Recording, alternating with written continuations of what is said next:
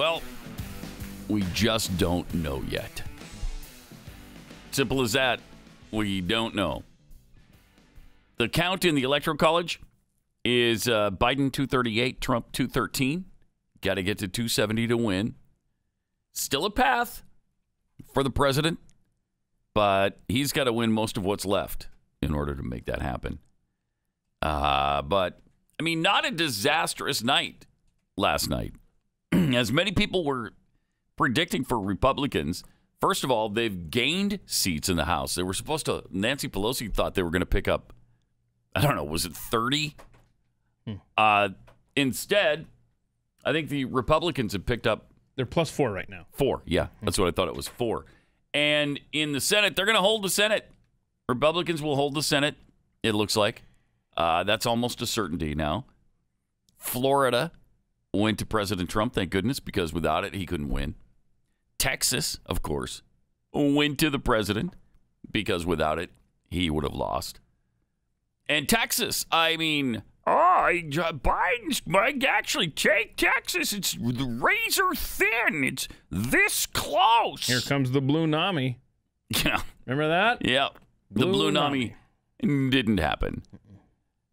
Trump won Texas by, was it 5 or 6 points? 5.5, something like that? Yeah, 52 and I don't know, 52-47? Yeah, it's about 52-46 right now.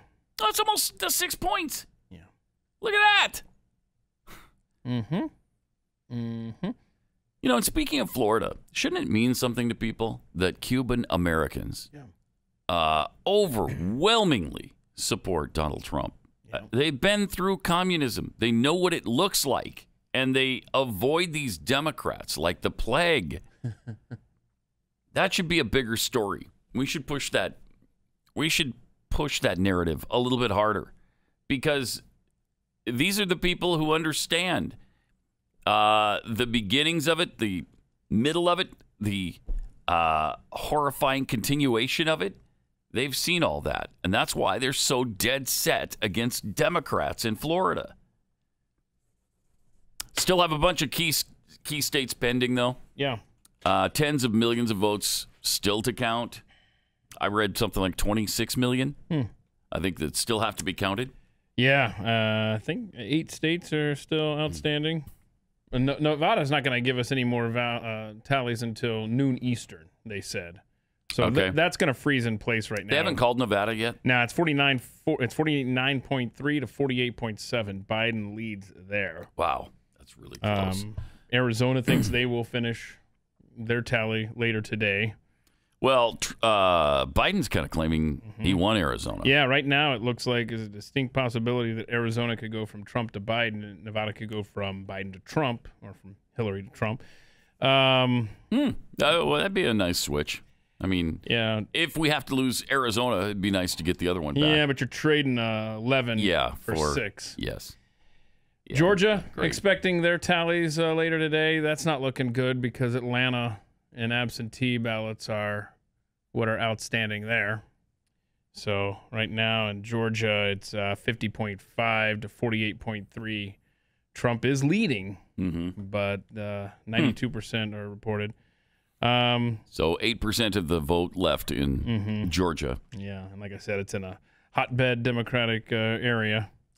By the way, Lindsey Graham, who was in so much trouble. Oh, he was in huge trouble. He was on his way out. His opponent spent $104 million. The most of any Senate race of all time. Yeah. Surpassed the Beto race. But at least it was a tight race, right? Yeah. Really tight. Yeah, very, very close. Just razor thin, 12 percentage points is what Graham won that by. So competitive. 12 points!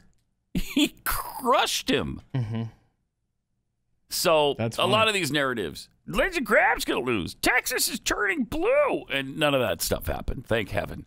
Here's what President Trump said late last night, or I guess early this morning. I want to thank the American people for their tremendous support. Millions and millions of people voted for us tonight. And a very sad group of people is trying to disenfranchise that group of people. And we won't stand for it. We will not stand for it. And we were getting ready for a big celebration. we were winning everything, and all of a sudden it was just called off.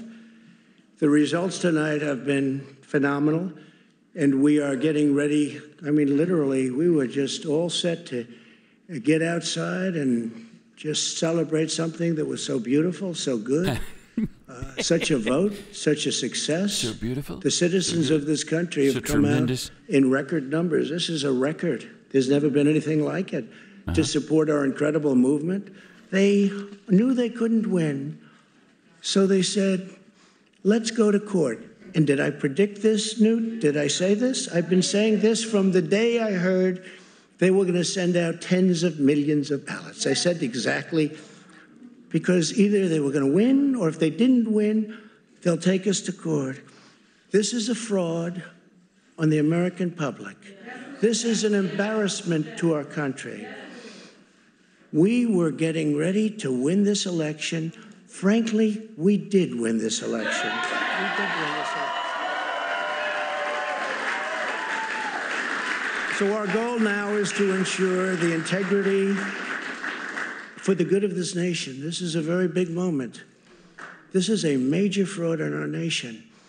We want the law to be used in a proper manner. So we'll be going to the U.S. Supreme Court. Right. We want all voting to stop. We don't want them to find any ballots at 4 o'clock in the morning and add them to the list. Okay? It's a very sad moment. To me, this is a very sad moment, and we will win this. And as far as I'm concerned, we already have won it. All right.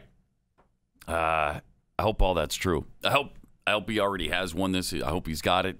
I hope he's going to finish it off.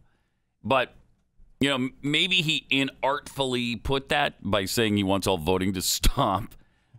I know what he means. He doesn't want them finding fraudulent ballots somewhere that all of a sudden, oh, we had this in my pants. I had a whole bag full of Biden votes. I don't know how it got there, but here. It's a fun place for it. That was in your pants? Really? Yeah. I don't know. I don't know how it got there. I don't know. Sandy Burglar. Yes. Sandy, what was it? Yeah. Sandy Burglar. That's what it was. Sandy Burger. Burger. Thank you. Gosh. Yep. Yeah, maybe that's where he puts his votes, huh? Perhaps. It's possible.